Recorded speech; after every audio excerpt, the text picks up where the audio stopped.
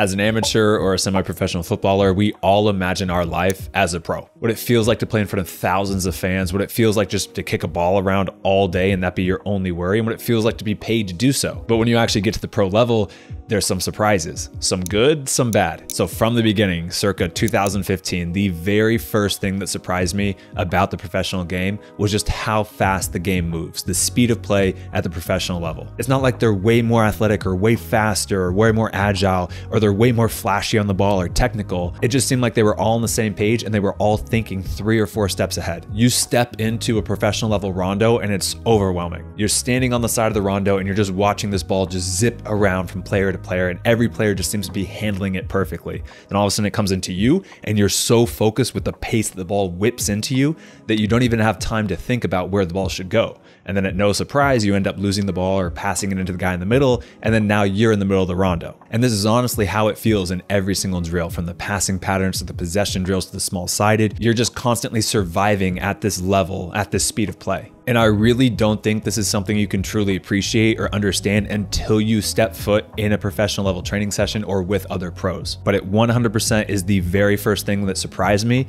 about the professional game. The second thing that really surprised me about pros, and this kind of ties into speed of play, but it's just how simple and effective pros play 95% of the time. By the second or third day of training with a professional team for the first time, once the dust almost settles and I'm able to really look around and actually analyze why the speed of play is so high, you realize that it's so fast because every player is taking 1 or 2 touches and they know exactly where that one touch pass needs to go as that ball's coming into them, or even before that ball's even played into them. And then that 5% of the time when they receive the ball with time and space facing a defender, or it's in the final third, or they're around the box and something needs to be created, that's when they do something special. That's when they take extra touches or try out a move or try a high risk option, because that's what the game's calling for at that moment. Pros are just exceptionally good at making the right decision for that specific moment in time. And most of the time, that moment is calling for the player to play quick, fast, and effective. The third thing that surprised me was just how competitive it was. Once I had trained with this professional team for a few weeks, I started to know the players, which players were the key players, which players started, which players were on the bench, and which players didn't even travel or suit up for the games. And again, I remember having this thought looking at this third string right back and thinking, this guy's a baller. This guy's a really good player. But once you sit down and think about it, it makes sense. This guy's a pro. He's a professional level player. He was once the standout at his Division I or Division II college team or semi-pro team, or he came from another country with a smaller professional league and he was a standout player there. There's a reason why this guy is paid to play the game. And it sounds so obvious. Of course, all pros are going to be good players, but it really didn't sink in that even guys that don't dress up for the games are still ballers. Because when you're a semi-pro, the gap between the starting players and the second string players is pretty noticeable. And if you go down to the amateur level or a pickup game, the gap between the best players there and the worst players is huge. But as you go higher and higher and higher up, that gap shrinks and shrinks and shrinks until you're at the prem, where you have multiple players in these positions where the only difference between them is tiny marginal details. And again, as a fan, I don't think you realize that the difference is that close between these players until you're actually there and you see it firsthand. All right, guys, so if you need a highlight video or you need an up-to-date highlight video, then the sponsor of today's video is for you. Stafford Productions specializes in the creation of professional level highlight videos. I had the opportunity to work with them. They created my 2023 highlight video, and not only was the process incredibly streamlined, I also love how my highlight video came out. I do promote players to create their own highlight videos, film their own games, do all this stuff yourself to learn the process, but it is a huge project and takes hours and hours of work if you do it the right way. So if you want all of that hassle of that project to be handled with professionalism, with speed, and with simplicity, then Stafford Productions is for you. They collected all of my highlights. They made a custom introduction for me. They put all of my best clips towards the front of my highlight video. They put a circle around me in every single clip to highlight me for visibility. And the best part is that they did all of this in 24 hours. And that wasn't just for me. They do this for every single highlight video they create for every client they work with. Again, I've made dozens of highlight videos for myself. The process takes hours and hours and hours. It's so tedious, and even the final product that I create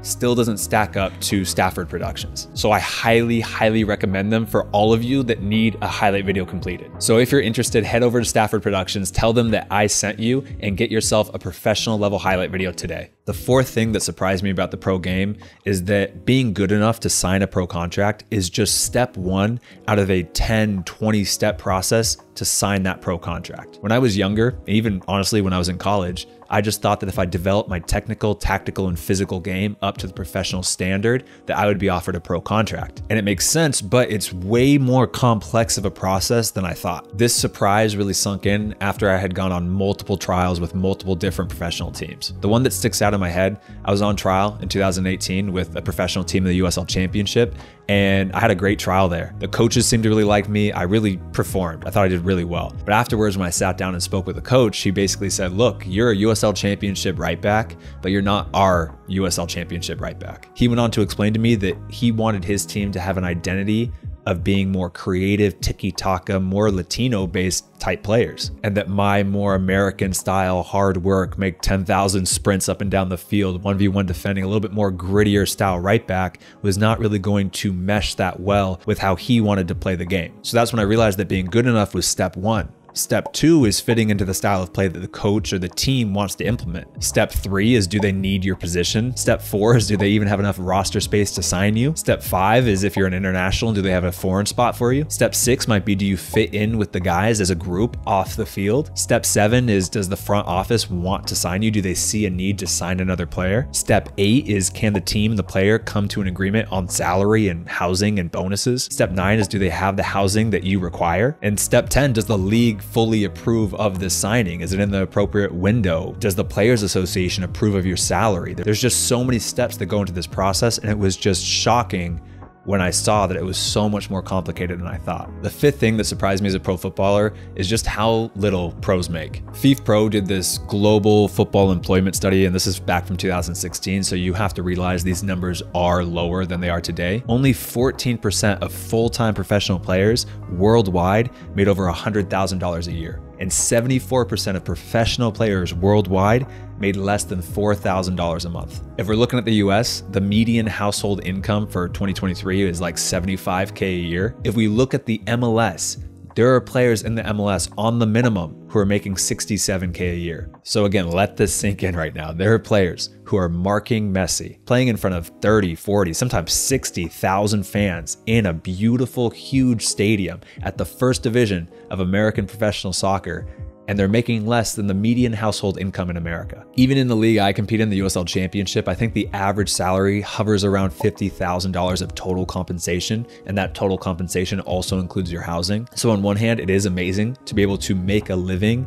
and play this game, kick a ball around and get paid to do it. It really is a dream come true. But even if you are a successful pro and you make it to the USL Championship or MLS, you still aren't guaranteed to be making money where you can just retire from everything once you're done playing. And as a kid, a high schooler, semi-pro, I put professionals on this pedestal where I imagine if you're playing in front of 10,000, 20,000, 30,000 fans, you automatically are set for life. But in actuality, you're only retiring from what you make as a pro if you are in the global elite, the top 1%, 2% of pros worldwide. The sixth thing that surprised me is just how much free time you have day to day. Once I started to settle into the routine of being a professional footballer, you quickly realize that a lot of your day is just spent waiting for the next day, waiting for the next training session, waiting for the next game. On your longest days, you might get to the facilities at 8 a.m., have breakfast, do your prehab training, you have your after training treatment, you have your lunch, you go to the gym, you shower, you're all done. You will probably get home around 2 p.m. So you leave around 7:30, get home around 2. Even then, the longest days, you still have majority of your afternoon, evening, night to do whatever you want. Since you're a pro and you don't have any other jobs or you don't have school or anything,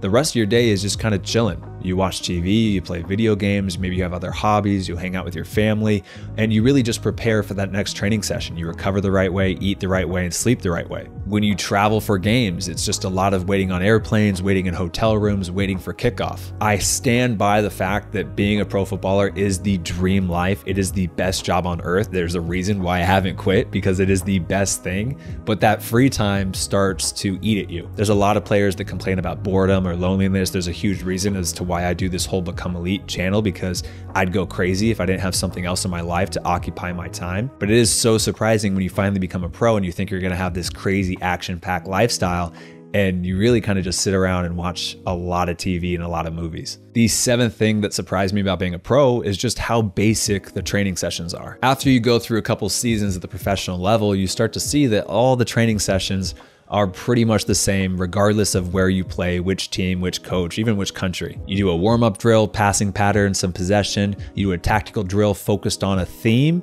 and then you try to implement that theme in some small-sided, and then you maybe finish with some crossing and finishing. That is like the template for the average training session at the professional level. Of course, the drills can change a little bit, the focus can shift, restrictions can be added, but that's pretty much what an average session looks like. And I don't know why I thought this, but as a kid, I thought that a professional level training session was going to have the craziest complex passing patterns, the craziest drills, and it's going to be such a complex thing that was really where you get the challenge of the professional level setting. But in reality, the complexity of the drill isn't what makes it a professional level drill. What makes it a professional level drill is the speed of play, the intensity, and the attention to detail by all the players and coaching staff. You could have a square passing pattern where all you're doing is just doing 2 touches and passing the ball around the square, but you can make this an incredibly intense professional level drill if every single player is locked in to this drill. That's a professional level drill, even though the drill in itself is something that you can do with an 8-year-old. The 8th thing that surprised me about the professional level is just how much the focus shifts